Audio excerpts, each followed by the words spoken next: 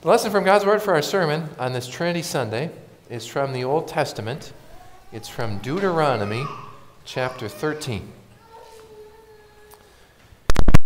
If a prophet, or one who foretells by dreams, appears among you and announces to you a sign or wonder, and if the sign or wonder spoken of takes place, and the prophet says, "Let us follow other gods, gods you have not known, and let us worship them," you must not listen to the words of that prophet or dreamer.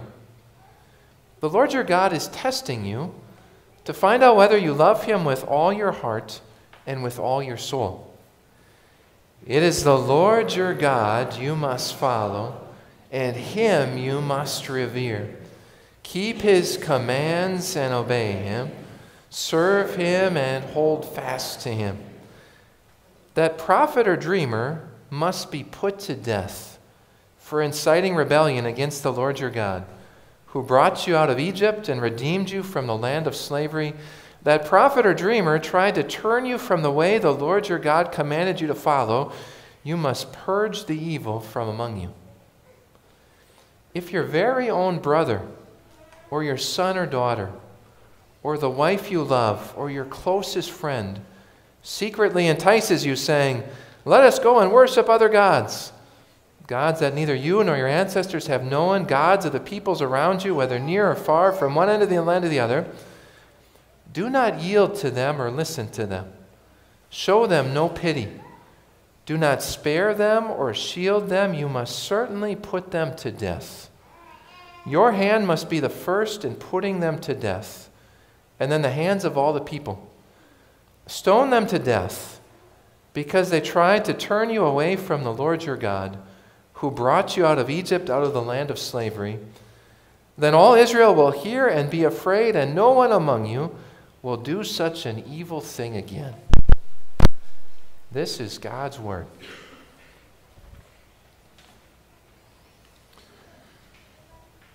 Dear friends in Jesus, starting today, our sermons this summer are all going to come from one book of the Bible, Deuteronomy.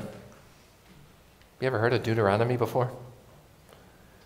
Maybe you've heard the name, but it's not a part of the Bible that we spend much time in. But we're going to spend a lot of time in Deuteronomy this summer for two reasons. First of all, this summer I'm taking a class on the book of Deuteronomy in Hebrew, and I want to share with you what I learned. And second, how much of the Bible is God's Word? All of it. So how much of the Bible do we want to know? All of it, even some of those parts of the Bible that aren't so well known. And so this summer we're going to spend our sermons talking about lessons from the Bible that I bet when you hear them, some of them you'll think, I don't think I've ever heard that before. Maybe like this one today. But it's God's Word. And so it's good for us to know. The book of Deuteronomy is in the Old Testament. It's the last book that Moses wrote. The book of Deuteronomy is a powerful call for God's people to be faithful to the one true God. And it's good for us to hear today because God has called us to faithfulness to God too. The lesson I just read, it fits perfectly with what we're talking about today. What are we talking about today? The Trinity. Good. I'm glad that we got that. We're talking about the Trinity, the one true God, Father, Son, and Holy Spirit, the Holy Trinity. And we recited together that Athanasian Creed. And did you notice how strongly the Athanasian Creed speaks? It ends with, whoever wishes to be saved must hold to this conviction of the Trinity. And maybe you'd admit with me that that just sounds out of place today. For someone to speak that firmly about something, aren't we just bombarded with the idea that, you know what, it doesn't really matter what you believe, there's lots of different gods, and they're really all about the same, right? No. Whoever wishes to be saved must hold to this conviction of the Trinity. Moses speaks just as strongly about the one true God in our lesson today. He starts by saying this, if a prophet or one who foretells by dreams appears among you and announces a sign or wonder, and if that sign or wonder spoken about takes place, and stop there for a second, in Moses' day, there were already lots of other prophets and people dreaming dreams. Now, do you remember when Moses lived? Doesn't it seem like we do this every Sunday? It does. It just keeps coming up. Moses is one of the people in my easy-to-remember timeline of the Old Testament. Moses was about the year 1500 BC. So Moses lived about 3,500 years ago, and apparently there were already YouTubers and bloggers. 3,500, all sorts of people with their own ideas and thoughts. And here's what's surprising. Moses says, sometimes what they say is going to come true. Anybody can be right sometimes. And so God, through Moses, tells his people, watch out for prophets whose message comes true. And don't you kind of say, huh? How are we supposed to do that? Well, it's by examining the message. Our lesson says if that sign or wonder spoken about takes place, and the prophet says, let's follow other gods, gods you have not known, do not listen to that prophet or dreamer. See, it's not enough whether someone's message comes true. The Bible adds this. You need to examine that message and see if it points you to the one true God. Anybody can say something true. Is this message pointing me to the one true God? And all false prophets, all false teaching ultimately ends up in the same place. It ultimately ends up saying, let's follow other gods. You know, the God of the Bible, it's kind of old-fashioned, right?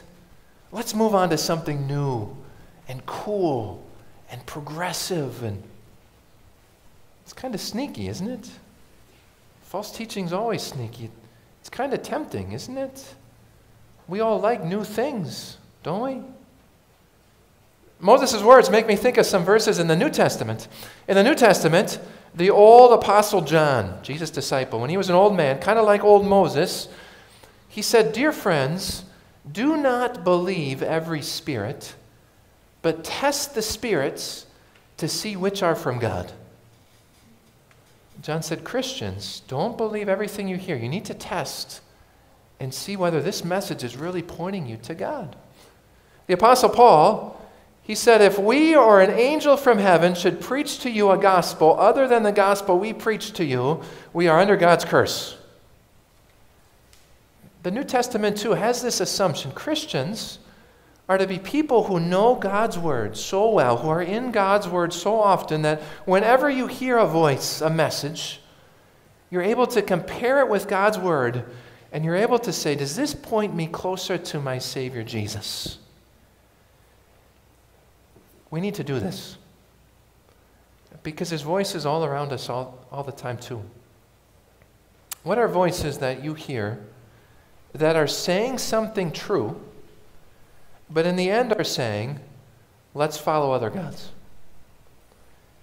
I thought about this for our own family. There's a voice that our family is hearing a lot lately. It's the voice of youth sports. Any of you hearing that voice? The voice of youth sports says, having kids play sports is fun and it's healthy. Is that true? Absolutely. But you know, as we hear this voice, the voice of youth sports doesn't stop there. The voice of youth sports says, you don't need to be in church on Sundays. You need to be at tournaments and at games and at practices, and then you'll have more fun and you'll be more healthy. What is that voice ultimately saying? So let's follow other gods. You hear that voice? Here's another one. It's summer. And there's a voice. And it's called vacation. You hear that voice? It says, let's get away and let's just stop working and let's just relax. Is that a good thing? Absolutely. Is that true? It's good to get away and relax. Yes, but see if this happens to you. I was just on vacation, and I can admit this is what the voice was saying to me. It was saying, Now that you're on vacation, you don't need to read the Bible, right? On vacation. I mean, now it's summer. You don't have to go to church in the summer, right? It's good to just take a break, just to relax. You hear that voice? What's that voice really saying? Let's follow other gods. What voice is it for you? What voice do you hear? It's saying something true, maybe even something good, but the ultimate result is let's turn away from the one true God. So listen to this. Here's what Moses told God's people 3,500 years ago. He said, "The Lord your God is testing you to see whether you love him with all your heart and with all your soul." And when I read that verse, it really hit home in my heart. I don't think about this. I should. All the time, what is God doing to you and me? He's testing us. Every decision that we have to make, every choice about where to spend our money and what to spend our time on and what to read and what to watch, every single decision is a test. And what's God testing? Whether we love him with all our heart and all our soul. And do I? Do you? God's testing you today. He's going to test you tomorrow. He's going to test you every day to see whether you love the Lord your God with all your heart and with all your soul. And hopefully the answer is clear to everybody, right? Hopefully everybody can see what's first in your heart and mind. Moses says, it is the Lord you are to follow, and him you are to revere. Keep his commands and obey him. Serve him and hold tight to him. And of course, what do we want the answer of that test to be? Who is it who's first in our hearts? It's the Lord God. Right? Moses, to emphasize this, he piles 6 verbs, 6 actions right on top of the other. It's the Lord your God you are to follow. It's him you are to revere. Keep his commands. Obey him. Serve him and hold tight to him, all to the Lord. Do you realize how important this is? Do you realize how important faithfulness to the one true God is? If we don't, this lesson certainly drives it home. Because did you hear what was supposed to happen to that false prophet or dreamer? Moses said that prophet or dreamer must be put to death for inciting rebellion against God's people. The Israelites recognized there was someone leading them away from God, and they would have put that person to death. And now we got to talk about this. Okay, you should realize that the book of Deuteronomy was God's laws for his people in the Old Testament. Unlike any nation before or after, that nation of Israel was ruled by God himself. Is that the case for us today in the United States? No. And so these laws from the book of Deuteronomy are not meant for us to put into practice today. God's not calling on you or me to put anyone to death. In fact, the New Testament makes clear that as Christians we have a different sword. Our sword isn't to kill people's bodies. What sword do we have? It's the Word of God. That's what we used to fight with. We used the Word of God. But to see what God said to his people in the Old Testament is meant to teach us something. What does somebody who commits idolatry deserve? Death. What does someone who sins against the one true God deserve? Death. Of course, this is something that nobody likes to hear today. This is one of those sections of the Bible that makes people say, that is absurd. This is why we can't follow the Old Testament, right? We have moved on from that. All this death and putting people to death, and come on, right? Let's just focus on Jesus. Jesus was all about love. Jesus didn't say things like this, right? Of course he did. Did you know that Jesus spoke more harshly than Moses did? Do you know what Jesus said? Jesus said, "Do not fear the one who can kill your body, but cannot harm the soul. Rather, be afraid of the one who can destroy both soul and body in hell." That's what Jesus says. Jesus says, you know what? If somebody stones you to death, it's not a big deal. Don't worry about that. But what you should be worried about is the one who can destroy your soul and body in hell. Who's that? God. It's God. You and I are called to be faithful to the one true God. And when we're not, what do we deserve? Not just death. That's what Moses said. What did Jesus say? What do we deserve? We deserve hell. You see how important this is? Who you believe in matters. Just to drive home this message of how important this is, Moses keeps going and he uses another example. And I have to admit that I wish he didn't. The second paragraph of our lesson today is one of those sections that I wish wasn't in the Bible. Can I admit that? That's my sinful nature talking. But Moses goes on.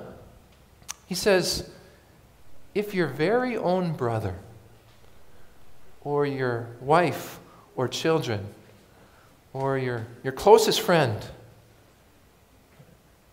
now it starts to hit home, right? If that person comes to you secretly and entices, let's go and worship other gods, gods that you and your forefathers have never known.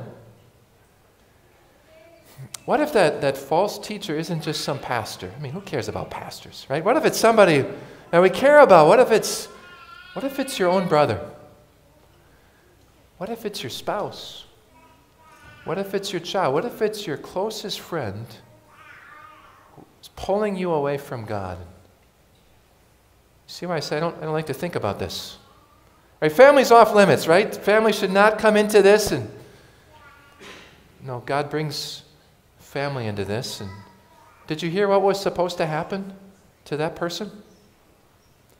Whether it's your brother, the wife you love, your closest friend, a son or daughter, and if they come to you and say, let us go and worship other gods, God through Moses said, show them no pity. Do not spare them or shield them. They must be put to death. Your hand must be the first to put them to death. Even if it's someone whom you love, even if it's someone in our families, if they are encouraging idolatry against God, what do they deserve? Death. Now remember what we said before. Is God telling us to go out and put people to death? He's not. This was his law for that one society in the Old Testament, but God is teaching us something that's very important for us to know. Faithfulness to God is even more important than what? Than family. And we say, okay, the Bible can't be saying that. God can't really expect us to love him that much. Can he? Do you know what Jesus said? Jesus said, if anyone would come after me and does not hate his father and mother, his wife and children, his brothers and sisters, even his own life, he cannot be my disciple. Luke chapter 14. Sometimes in the Bible the word hate means to love less. Seems to be the way that Jesus is using it. If we're going to follow Jesus, whom do we need to love less than Jesus? Everybody. Father, mother, sons and daughters, husbands and wives, brothers and sisters, even our own. Doesn't this challenge us? It's challenging us today. Who is first in your heart? God knows. Whom do you love with all your heart and with all your soul? God knows. And he still loves you. He still loves you so much. As Moses encouraged God's people to be faithful to the one true God, he made sure to remind them again and again of the reason they were to be faithful to God. He repeated it a couple times in our lesson. He said something like this: the Lord your God, who brought you up out of Egypt and redeemed you from that land of slavery. There was a time when those Israelites were helpless and hopeless. Where were they? Egypt. And what did God do? He saved them. I bet you know at least part of the story. God sent Moses. He sent 10 plagues. He parted the Red Sea. He gave them manna and quail from heaven. And God saved his people. He redeemed them from that land of slavery. And had Baal done that for those Israelites? You heard of Baal? He was one of the false gods. Had Baal done that for them? How about Molech? How about Chemosh? Who was the one who had saved them? The Lord. You see, their faithfulness to the Lord wasn't based on fear. It was based on seeing God's grace to them. There was only one God who had rescued them and redeemed them, and they were called to be faithful to this God of grace. And do you realize that God has done the same for you and me? God has redeemed us from slavery too.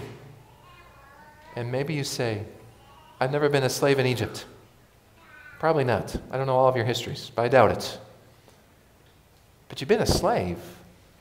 You know that, right? You've been a slave to sin, slave to lust, or slave to alcohol, slave to bitterness, slave to anger, slave to selfishness, a slave to pride. We've all been a slave. And what did our God do for us? He redeemed us from slavery. Not with 10 plagues, but with the blood of Jesus shed on the cross. We've heard a lot today about what sinners deserve. According to Deuteronomy 13, what does that sinner deserve? Death. And what did Jesus suffer for us? Death. He suffered our punishment to forgive us, to free us. I want you to realize that faithfulness to God isn't motivated by fear. It's motivated by God's grace. Who is like our God? You know, God has made crystal clear whom he loves with all his heart and all his soul. Do you know whom God loves with all his heart and all his soul? You. We heard Jesus' words, God so loved the world that he gave his one and only Son, that whoever believes in him shall not perish but have eternal life. We talked about how God wants us to love him more than brothers or children or spouses. And do you know what God has done for us? He sent his Son for us. God loves you more than anyone, more than everything. You must be really special to God. He loves you with all his heart and with all his soul. And who is like our God?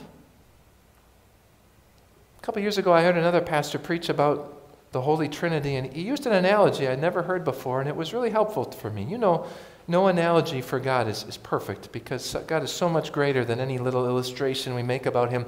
But this pastor, he said, the triune God, it's a little bit like how a doctor, a pharmacist, and a parent work together to save a child. Have you ever heard this before? It was new to me. He said, God the Father is like a doctor who has written out a perfect prescription for salvation.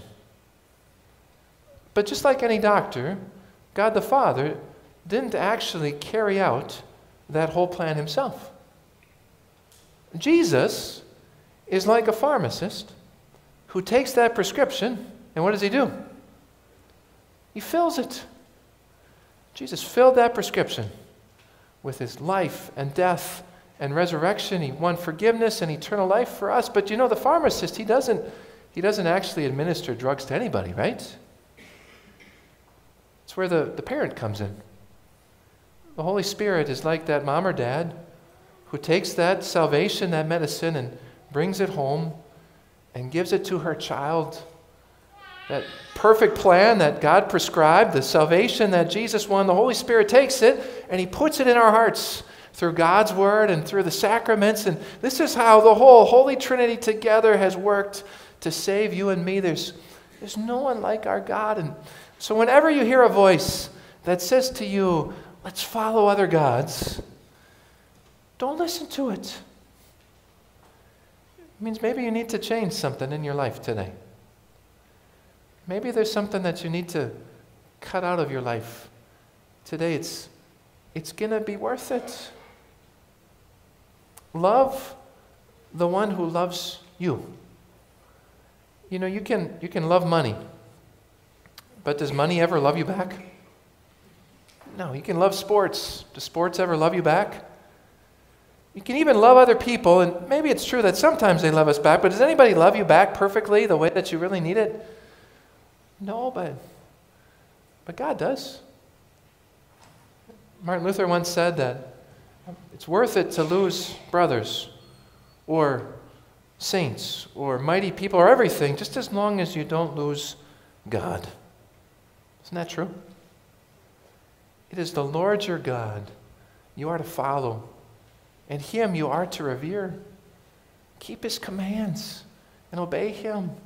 Serve Him and hold fast to Him. We are called to commitment to the one true God. Amen. Say a prayer. Dear Lord God, Father, Son, and Holy Spirit, we have to confess that it's a little surprising for us to see the strong words in our lesson today. To your people long ago, you told them that if anyone was pulling them away from you, whether that was a false prophet or even a brother or a child, that person who was leading people away from you deserved to be put to death. And I have to admit, Lord, that surprises us. We don't take your word that seriously. We don't think about what you say as a life or death matter, but you remind us today that it is. That salvation is by faith in you and you alone. Dear Lord God, Father, Son, and Holy Spirit, please protect us from all the voices that are trying to pull us away from you. Help us to recognize them and to avoid them. Help us, like your people needed to do, to be reminded always of your grace in creating us, in saving us, in dying for us, in giving us eternal life. Help us to be motivated by your grace, to be faithful to you all the days of our lives. To you be the glory. In Jesus' name we pray. Amen.